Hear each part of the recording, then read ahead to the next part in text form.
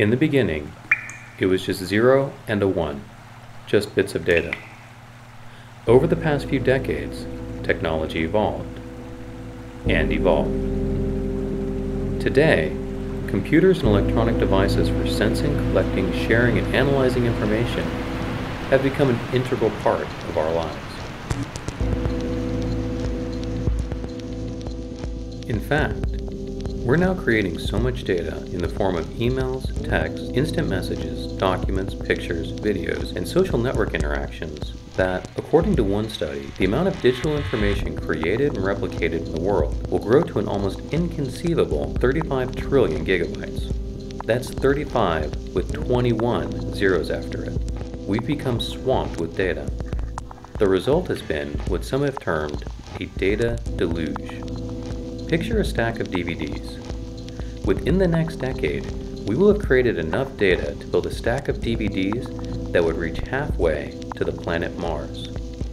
At UC San Diego, researchers recognize that hidden within this onrushing flow of data may be key answers to solve problems critical to science and society.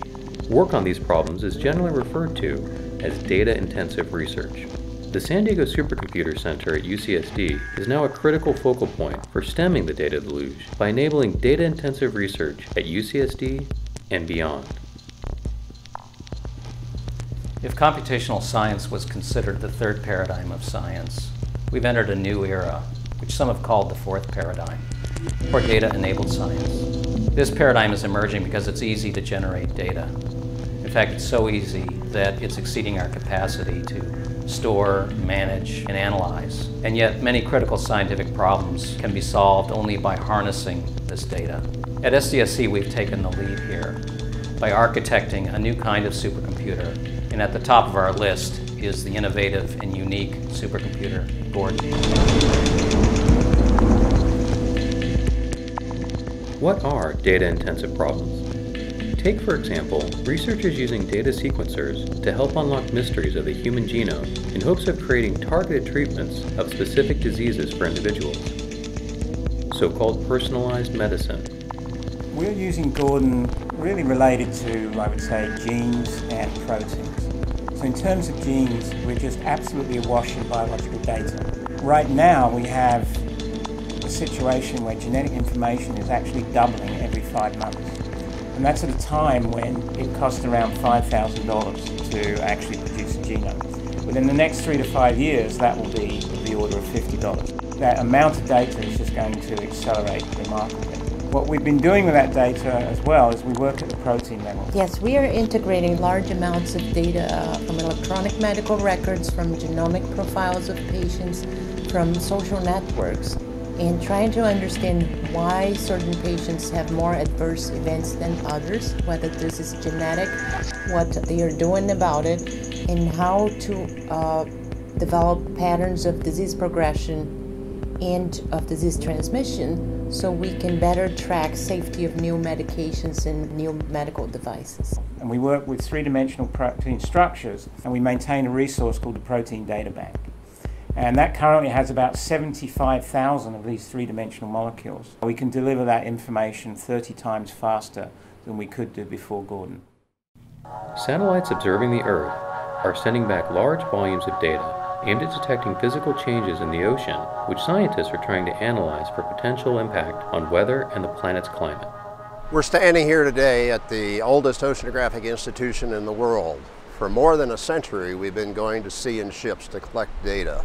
Today, however, we're making a massive change in the way that we collect data in the oceans by integrating data from permanent sensors in the oceans, sensors that'll be there for 25 or even 30 years into the future. The massive amounts of data that we do collect need to be analyzed on modern computers with rapid access. The analysis itself will allow us to predict droughts, rainfall, snow, and so on better throughout the world. There are few forces in nature that match the raw power of a major earthquake or the destruction and misery that often accompany it. At the Southern California Earthquake Center, based at the University of Southern California, researchers are using computer-generated animations of earthquake waves to understand the impact of major earthquakes in Southern California.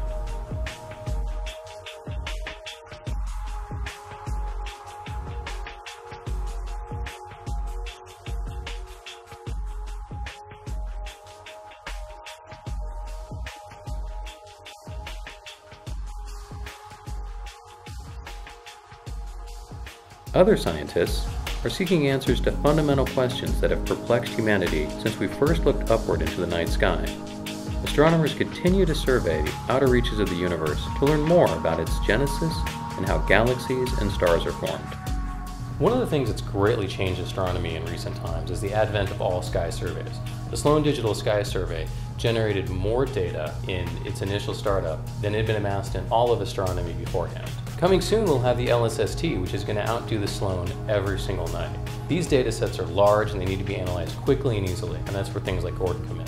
In the field I work in, computational astrophysics, we generate large simulations. We can be up to 500 terabytes for just a small part of it. We need the ability to easily analyze those and find the scientific results that motivated us to do them in the first place. Since opening its doors in 1985, SDSC has helped researchers solve major problems across multiple scientific disciplines, creating significant advances in the software, networking, and machinery that contribute to high-performance computing solutions to these problems. Our first supercomputer was a Cray XMP-48, one of 6 such computers in the world. It had a peak speed of nearly 1 billion operations per second, a so-called gigaflop. Today you can get that same kind of performance on an iPhone.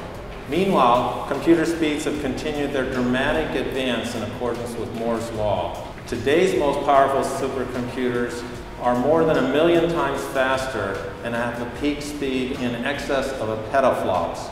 That's a 1 with 15 zeros after it. But just having such raw computational performance is not enough to handle the exponentially growing flood of data. Digital data from instruments is doubling every 18 months. The density of storage media has roughly kept pace. But what hasn't kept up for traditional supercomputers is the speed by which data is transferred from the computer's central processing unit to memory.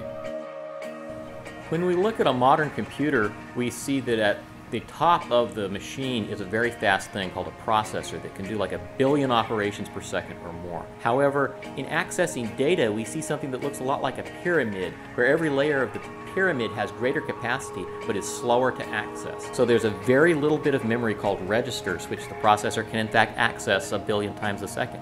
But then there are further levels which hold more data called cache, memory, and disk. If the processor is mostly doing data access to disk, it's literally spending most of its time waiting for data to come back. The opportunity arose with Gordon to bring in a new technology called NAND flash. It's something that is nearly as capacious as disk, so it could be the size of terabytes, for example, but it is 10 to 100 times faster than spinning disk. The missing link that bridges the latency gap is a supersized version of a flash drive, familiar to many from their world of digital cameras and laptop computers.